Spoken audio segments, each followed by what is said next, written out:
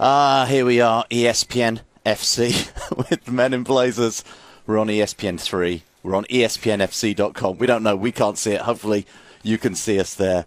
I can't make this flag fly at half-mast, David. It is. Well, you can. You can put it down a little. Roger, Yeah. I know you often pretend on the podcast during our live shows that you don't care about England. Yeah. But I'm not sure I've ever seen a man more deflated than you are right now. I'm not deflated, David. Whoa. You know what I feel a little bit like? Are you pulling a surprise on me? No, I'm a bit sad. Okay. Because there were moments when I got a little bit, tingly, Yeah. nipple tingly. Oh, it's been a day for nipple tingles. I thought, before the game, we're talking about the England game. Yeah. Sorry, Costa Rica. Sorry, we'll spoiler alert. We'll get to you. Italy 2, England 1. Yeah. We're going to talk a little bit about it. Yeah. There were moments in the game when I had something I've not had watching England in decades. It's a thing called hope. Really? Yeah, I had hope, a little bit of hope. There's the old England, the Gerrard England, the Lampard England. They were still The there. Andy Carroll England, all that England. This was a new England. This It wasn't. Raheem Sterling England. He had a great game. Lana England. He didn't play that well. Ross Barkley England. He These didn't young play that guys well either. who look like Khaleesi's Unsullied from Game of Thrones. And I got hope, David. Well, Sturridge played very well. I thought Sterling played very well. Certainly England got some good performances out of their young players. And they did look more aggressive going forward. They had plenty of chances. Frankly, Rooney had a great chance to go and stick one in the back of the net there and make it 2-2 yeah, but he in the dared second to half. Josie. He dared to Josie. Can we just say very quickly? But Italy was still the better team, Rog. Well, we'll get to them. We'll get to them. England did things that we've never seen an England team do in my lifetime. Attack, you mean? Pass. They did pass. Move. We haven't seen the stats yet for the passing stats. Well, caring, that was a good stat. About 73% of the team seem to actually care. Yeah, but can I offer the counterpoint now? Well, the point I'm going to throw out there is they should play all their games in a jungle. Counterpoint, David. We don't have many jungles in England. We got a Sherwood jungle. Forest. We could don't play in Nottingham. All home games there. Play in Nottingham. So my counterpoint is that what England have always done very well is defend. And England, I said in the preview yesterday, Rog, I said that it's going to be the fullbacks Feels are like going to have to be very, very Feels good. like years ago yesterday. Frankly, our fullbacks were not very good. Really not very good. They weren't good going forward. Yeah. They weren't good Baines is at not the there back. to go for it. He's not there there to go He's back. there to be back. He's there to play the guitar, to build up morale. And to be the best big-bottomed small that England has maybe ever produced. Yeah, possibly. But they didn't defend very well. And frankly, the centre-back pairing never looked that comfortable. Cahill, certainly, compared to the performances he has for Chelsea. Jagielka, I thought, had a better game than Cahill.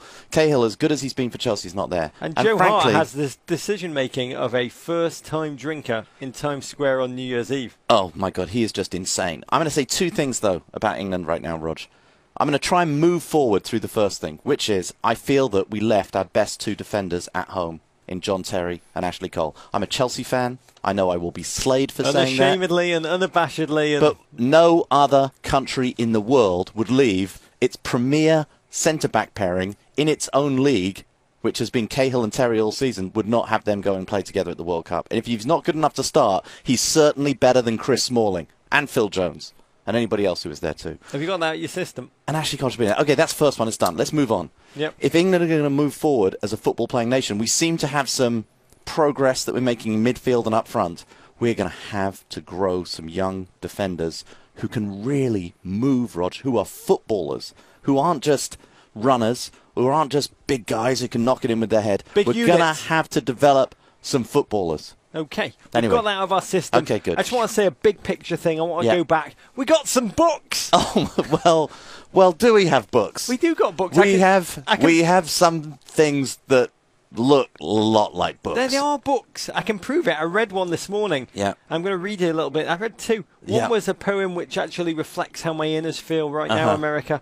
It's called Darkness by Lord Byron. Oh. I had a dream, which was not all a dream, Roy Hodgson. The bright sun was extinguished, and the stars. That's how very much I feel right now. Which one's that?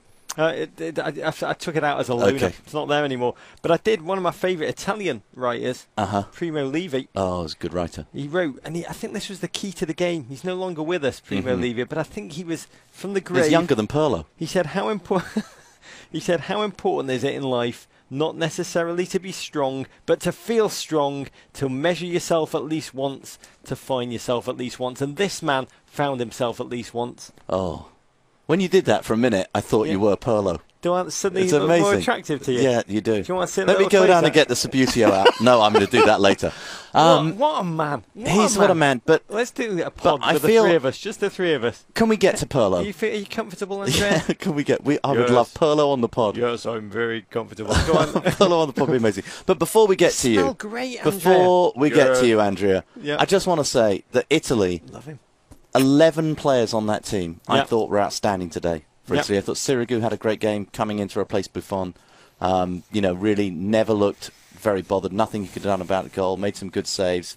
Big force. Started the attacks very well from the back. Just Italy are a team of 11 great footballers. 11 great footballers. You know, I'm very partial to the Italian side. Lots of my mates have laughed at me because I think Italy are going to be good at this World Cup. They are a world champion side. They've won the World Cup in the modern era. They've been, frankly, brilliant in major tournaments for quite a while. We're just watching the goal, the replay of the goal again. Amazing goal that for England. But it was it's a memory from long night. Oh, this is the amazing moment at the end, Rog. It was the Joe Hart insane moment, and your boy Phil Jaggs knocks it off the line. But Italy, what a team! They're going to be very strong in this World Cup. Here's my question for you, Rog. Before you get to Pirlo, then I'll let you say anything you want. Go on. I don't think this is ultimately a bad result for England. Not a bad I think it was. result. Look, I'd rather have a 2-2 draw. I'd rather have a 1-1 draw. I'd rather have a 0-0 draw. I'd frankly be happier with England getting a result in the first game rather than expressing themselves. But I feel differently from you about that.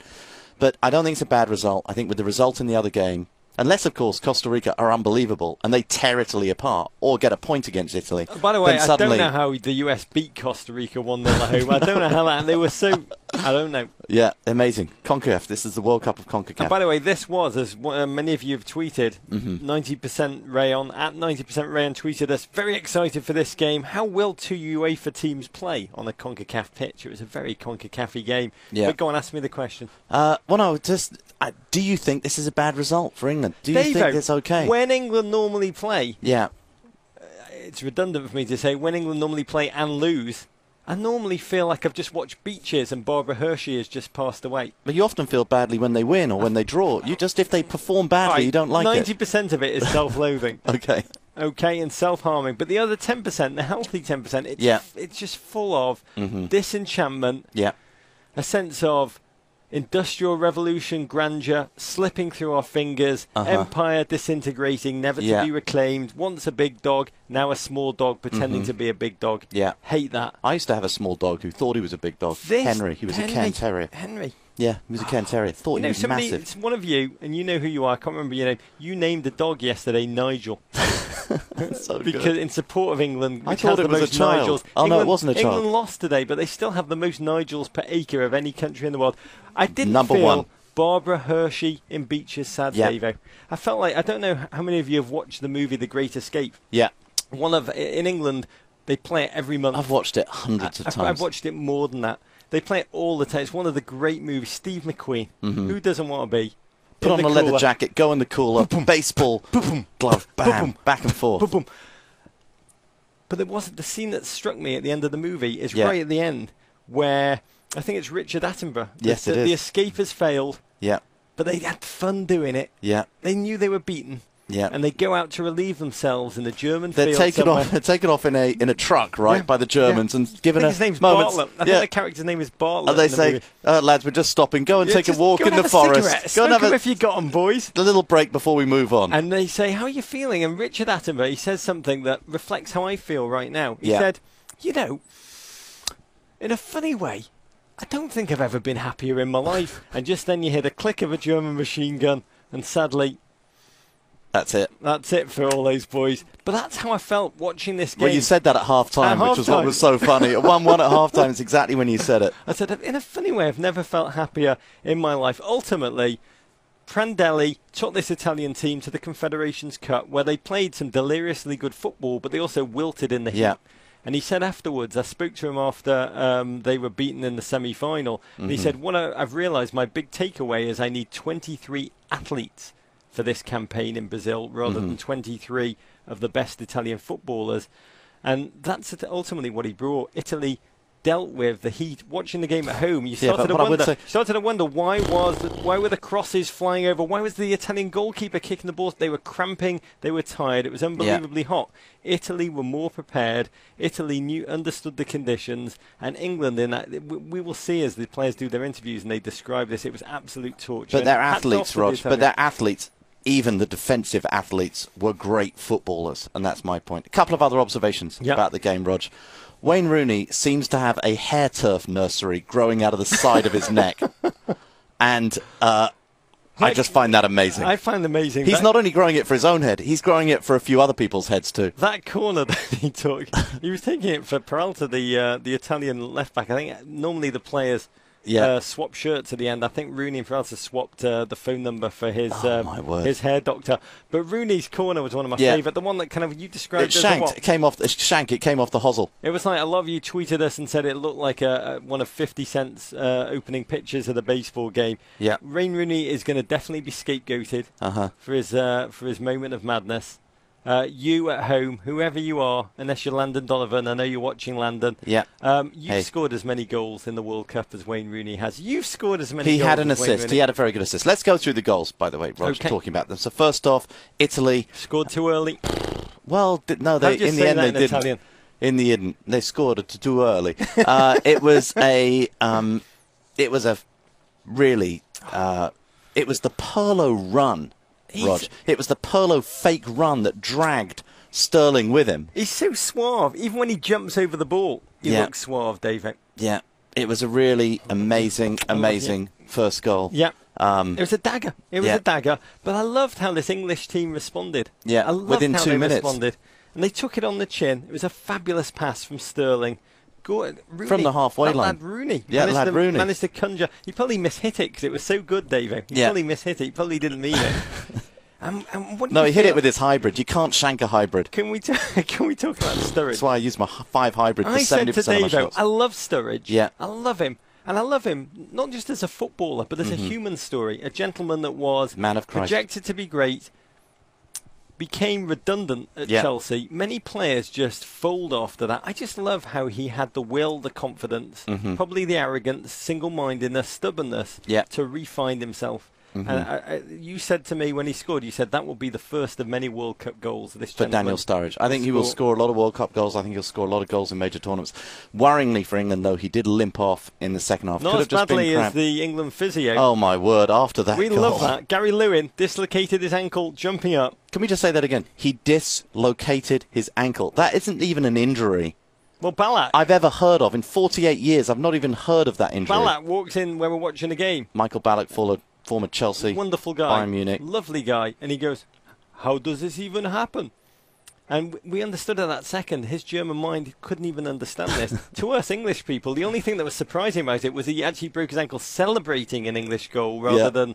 Well, of course, they hadn't trained the England support staff. The last thing they're trained to do is to be celebrating an England goal. And then that insane moment before half-time where Joe Hart just stayed out of his way, out of his goal line, and almost invited Balotelli to make him look like the village idiot. Until your boy Phil Jaggs headed it off the line. El Hector Avacedo tweeted us and he said, "At Men in Blazers, how on earth did Brad Friedel not make the England squad with that accent?" No. That'd be amazing. There's so many countries Brad Friedel could play for if accent was actually the prerequisite rather than birth or residential civility. I think it's the pace of the game, you realise, though, was going to destroy England. There's no way they were going to keep that up at half-time. You also knew that Prandelli, a man of ideas in that locker room, would be chatting to his players and making tweaks, making little finesse moves, making little sophisticated little hand movements and subtle things. But you also knew Hodgson and the English one was more like, just keep putting it up and at them. The Italians, what don't they like? They don't like it up them. They don't like it up them, David. And then our tactical change is going to be what, David? Fresh legs. Fresh legs. Fresh legs. So run it. Fresh legs. One thing that occurs to me, Rog, yesterday with our little Subutio guys, who I'll go down and get them in a minute, fair warning. Yeah. America, not we safe talked for a work. lot about that England's plan to disrupt Pirlo. They did absolutely zero disrupting of Pirlo whatsoever. And I dare say that when you see Italy play future games, you're going to see a lot of teams with far smarter plans for disrupt Pirlo. I thought that was a huge weakness for England. They just gave him way too much space. So the other guy who had a fairly weak game today was Steven Gerrard. In the first half, you thought he might be conserving his energy for later in the game, but he didn't seem to have much more energy in the second half. I know he's in a sitting position now, but it just seemed very, very slow with Gerrard. It just didn't seem quite right for him right from the very beginning. And when Gerrard is lacking that kind of influence on the game, I think England are going to find it very difficult to win. To summate, Balotelli lifted. Actually, the only way it would have been more amazing was if he lifted up his shirt, had that T-shirt underneath. Why always me? While he was scoring the goal at the far post, that header, that would have been amazing. If he'd have lifted up his shirt, rippling 12-pack, and nodded it in, and then revealed on his back a "Why always me," or something. What would it have new one have been? Tweet us and tell us at Men in Blazers exactly what it would have been. We would love to know. At Men in Blazers, # Gillette Boot Room. And there are patches we haven't reflected. This is our new World Cup blazer that we had on, specially for England today. I had a red. It was bad luck. I'm never wearing this again. You had your lucky tie on for England too. I did. Lucky tie. Won't ever be wearing this again. And this is okay. Oh, you're going to see a beautiful man in a minute. Yeah. Italy has Pirlo. Yeah. We're going to bring in a man who is the American version of Pirlo. Come on in for a second, American Pirlo. Oh, no, it's not Mark Connolly. It is not Mark. You look nothing like. Send in Mark Connolly if you can. America needs to see him. Thank you very much. much. The American Pirlo. Okay, celeb tweets about England. Celeb. Wow. Hercules Gomez, Rog. Oh, I love Hercules Gomez. One of the great tweeters. No other team on earth but England's national team would fail to crack their domestic league's top 4. # EPL Cray. I love it. At Lennox Lewis, former world champion boxer from England. Oh well, England on to the next. On the bright side, still got to be feeling better than Spain right now. Oh, of course, we got to pick an enemy and go and can I say, celebrities are not truly celebrities if they need so much back introducing when you actually introduce them. Tweets to the Men in Blazers about Pirlo, Rog, from Ali Kula at Men in Blazers. 99% sure that Pirlo never broke out of his jog or made a tackle, but yet he was the best player on the field. Here that he is, the genius. American Pirlo. Yeah, American Pirlo. Look, these two guys are doppelgangers. Come here, put your face here, Mark Connolly. Yeah. Let's get right there. Oh. Sweet beard. Unbelievable. Yeah. You look very, very, very, very similar. I've always found Mark Connolly strangely arousing, and now we know exactly why. He looks like Richard Marx with a beard. Richard Marx with a beard. He looks like an uglier James Brolin in Amityville Horror. You look like a younger. To me, you look like a younger Andrea Pirlo, Mark Connolly. Brilliant. Okay.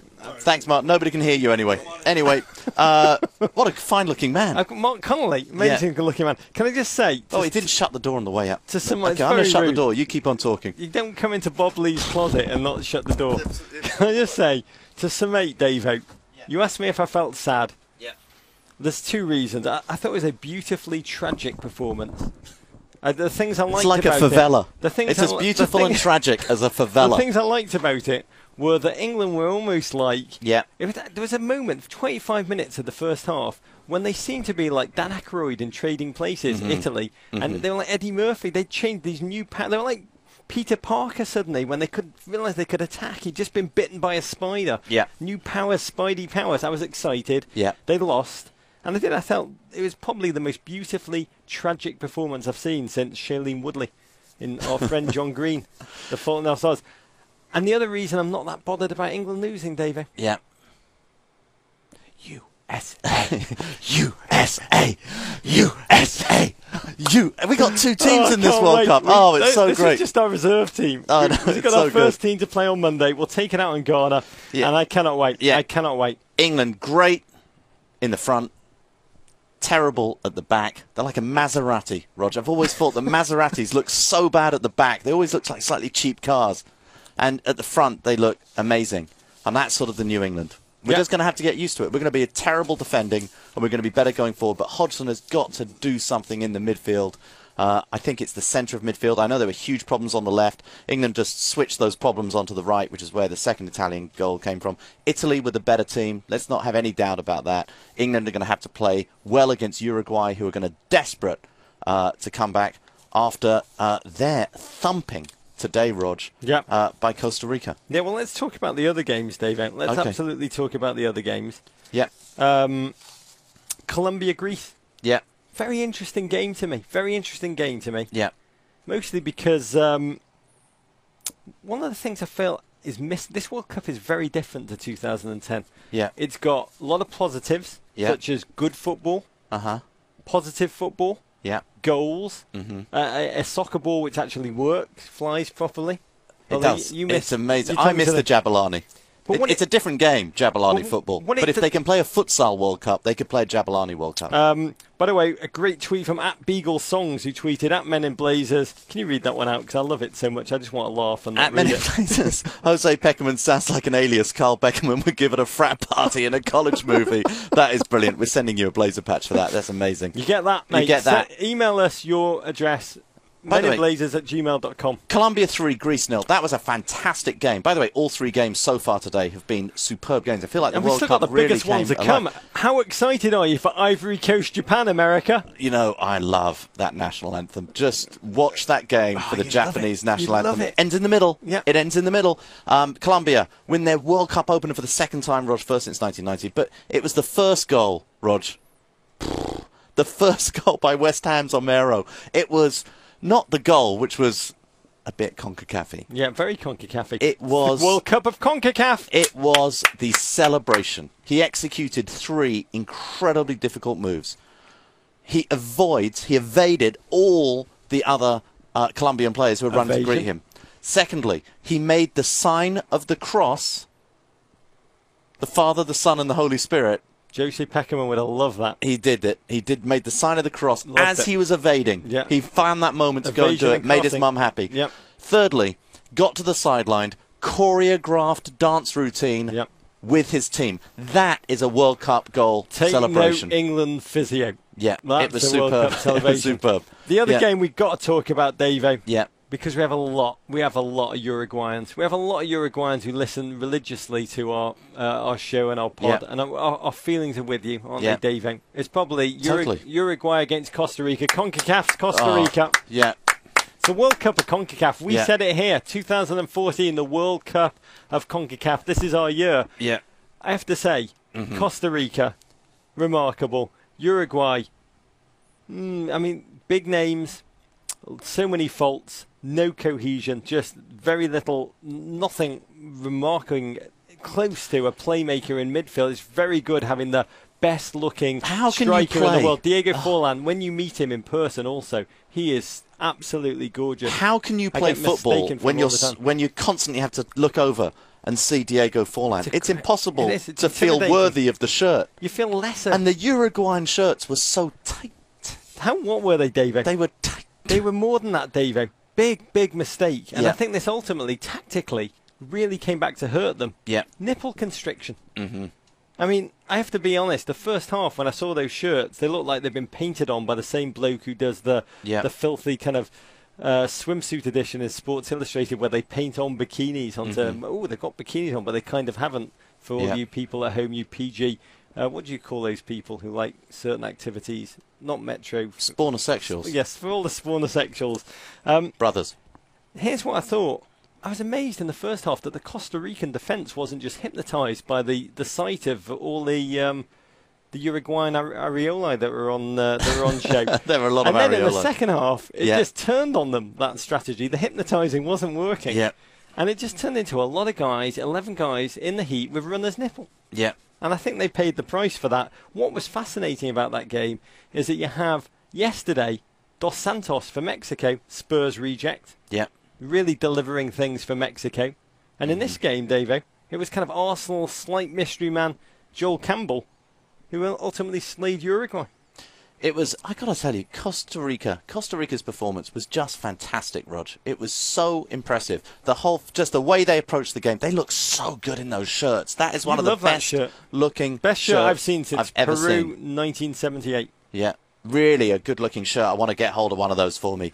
It was the shirts, it was the overall performance, it was the passion, it was the tackling, it was the imagination. I think Costa Rica are good, and everybody's saying, oh, you know what? It's like it's good now. Coming out of that game, I'm more worried about Costa Rica than I am about Uruguay right now. I Way would more, be. even though Suarez is coming back. I said that to you a month ago when we taped the Grantland the videos. And what did I say? You laughed at me. You laughed at me. You Show me the tape. You said CONCACAF in a very sneery way. Let's roll back the tapes. We've taken back that word. CONCACAF pride. Yeah. I do love the Well, Costa I think they're Ricans. lovely. I love them they're for great. another reason, I love David. them. I love them. I love them. Can I tell you why I love them? Why? I love them because, as you said, they played with passion, commitment, pace, athleticism, endurance. All of those. These are words that Jurgen Klinsmann has tried to instill in his squad. Also not massive names. Yeah. Also not kind of fancied in any way within the group. But I think we laugh at CONCACAF football. I adore CONCACAF football. If I had a fifth child, I would probably call him or her CONCACAF at this point. Yeah. But I believe that these are the qualities that Jurgen is hoping to instill in this pacey, running, gunning, committed. And I think the one question is about confidence for this American side. But watching Costa Rica, I was thrilled, thinking forward, please God, the God of Colombian goal scorers or the God of Jose Peckerman, Colombian manager, please God, we will see with the US against Ghana on Monday. Okay, cool. Rog, that's pretty much it for today. It is. We got to go and recover. I don't feel as bad as I thought I would feel. Well, I think I feel a little bit, Davo, as if I've helped you through this. You have. Do you feel like I've helped you through it? Well, you're in such a bad mood this morning, and to see you in a better mood this afternoon, I think is amazing. I was it in is a lifting bad my mood spirits. because the bananas in this country are tiny. They're tiny. See, that gives me great joy that the bananas are so small. Well, why don't we bring one in tomorrow? I must say that when just know this, that when you see a Brazilian in America, they are so freaked out by the size of American bananas, and they probably have some form of an inferiority complex about the size of their own bananas. And when they come back to Brazil, you know that weird thing when you come back from a long trip and everything feels a bit weird. They come back and they look at the size of their bananas. Do you think they've got? You think they're like? It's not the size of the banana anyway. It's the motion of the edible fruit. Oh, but I think they're amazing. I just think when they come back and people are like, did you go to Times Square? And they'll be like, yeah. Did you go to the Empire State? And they'll be, what was the best bit about America? They'll say, wide-eyed. The bananas. They're enormous. They're absolutely massive. I want to finish with one tweet. We love your tweets. We love your emails. Yeah. At Men in Blazers, at Embassy Davis, at Rog Bennett, meninblazers@gmail.com. And the Men in Blazers on Instagram. Great tweet from at Coastal Co, who says, the show is okay. It's a bit suboptimal. But he says this, Dave. Let's close with this. Okay. I'm hoping for bigger headsets and a smaller closet tonight. Hashtag more headset, less closet. We'll see what Bob Lee will allow us to do with this Panic Room, David. We'll see what happens. That's it. So go watch ESPN FC. Go and watch this on ESPN. Click around all the amazing content on ESPN FC. In fact, don't do anything else. ESPN. Don't eat. Don't drink. Don't sleep. ESPN FC. FC. It's there. And get in touch with us. We're not getting enough Ravens down here. We need more Ravens in Rio. Come on, England.